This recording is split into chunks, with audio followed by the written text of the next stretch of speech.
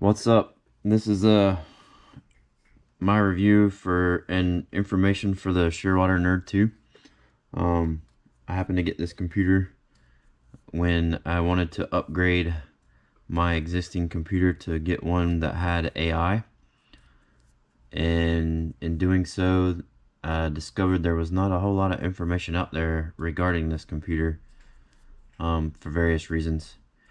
So I've been diving with a Petrol 2 for a long time and wanted to upgrade to something that was air integrated.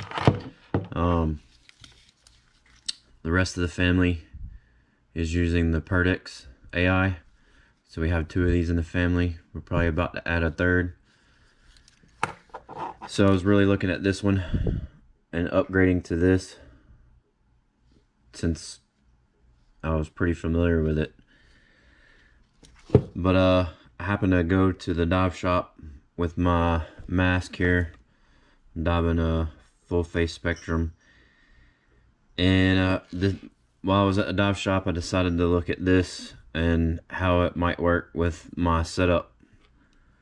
And it seemed to work with the Shearwater mounting to my regulator, and it was seemed to be a possibility.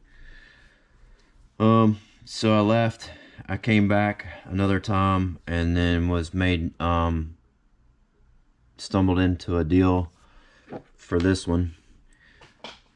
This and a transmitter for less than $800. So if you go on Amazon, you can get this brand new with a transmitter. The last time I looked was $1,900. So I couldn't pass that up, so I bought it.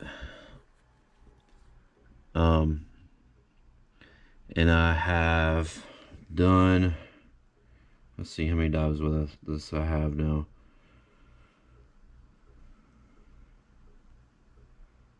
I have 23 dives so far with this. This one's a 2017, so it's one of the original Nerd 2s. Not long after I started diving with it, I got a InnoDive mount for my Spectrum, and we'll go over that. So we'll go over my pros and cons and some other information about it. It's a heads-up display, so you have all your dive information right in your line of sight that you can easily glance to. It also has all the features as like the Perdix and the Petrol, as in the modes, nitrox, and all that. And then it's air integrated. You can connect two transmitters to it. I have one connected at the moment. Cons, the biggest is probably this and a transmitter. The cheapest you can get is $1,900, like I said before. So I imagine that's pretty much what turns a lot of people off into looking at this, and why I didn't find a whole lot of information when I looked at it the first time, and then the second time when I went back to the dive shop and then had an offer made on this. The second is having the integrated battery. You can't change it like these. If the battery dies in this, I just change out the battery and I'm good to go. I had to charge this, and since this is a 2017, kind of already seeing where the battery's starting to degrade, which it should be expected. So at some point in the next couple of years, I'll have to mail it in and get the battery changed, which is about $100. I've been getting, I can probably get somewhere between safely 5 to 7 dives on one charge, as long as I minimize leaving the computer on and downloading to the app.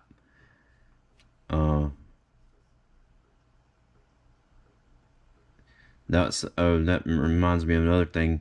This computer also seems slow to upload to the Shearwater app, like when you sync your dives with it. The other two seem to be faster in doing that. The last minor detail is the kit doesn't come with a wall adapter. It just comes with a cable, battery stick, and this to charge it. Other things to note: the first 2 dives I ever did, I used the Shearwater mount, and on my setup, it moved around a lot because my Spectrum, the regulator, has a lot of play. So depending on what was going on, I may partially see the computer or couldn't see the information at all. So I happened to go on the internet and find the NO dive, I think I said that right, mount. Contacted them, they said they could make it, and then I got one within about a week or so, and have been doing that ever since, and that's made all the difference in the world. I usually put the computer on or mount it to the mask, and then when I get in the water is then when I adjust it, because if I try to adjust it ahead of time, it's likely going to shift a little bit from, like, if you're boat diving or doing something like that. So I just wait, and as soon as I'm going down, then I'll adjust it to my side field of view, and then that's usually the only time I have to mess with it. So I use this one set up as my primary. The compass is on, and then I have it set up how I want to, or with the data I want to see.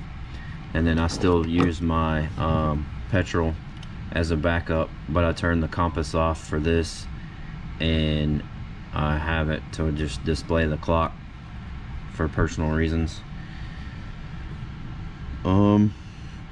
That's pretty much it. The few reviews and what little information I could find on this, those that had it really loved it. Most people were apprehensive of putting down a lot of the amount of money to buy this, which is probably the reason there are not a whole lot of reviews and information out there with it. Would I say it's for everybody? No. I would definitely, with the cost of this, probably try to find somebody with one to see how you liked it before dropping that amount of cash on it, because you can always go to one of these for a lot less, including a transmitter. But since I dive the full face, I really like it, with it displaying the information there. It helps out too because I have junior divers in the household, so I can keep an eye on what's going on with my dive profile while watching them as well, make sure they stay out of trouble. So that was a lot of information I've seen, or for the people that did have it, they seemed like quite a few were dive professionals dealing with students, and they really like being able to see their computer while also keeping an eye on their students. Anyway, I hope this helps if you've been looking at this computer. If you have any questions, let me know. I'll answer them to the best of my ability. Thanks for watching.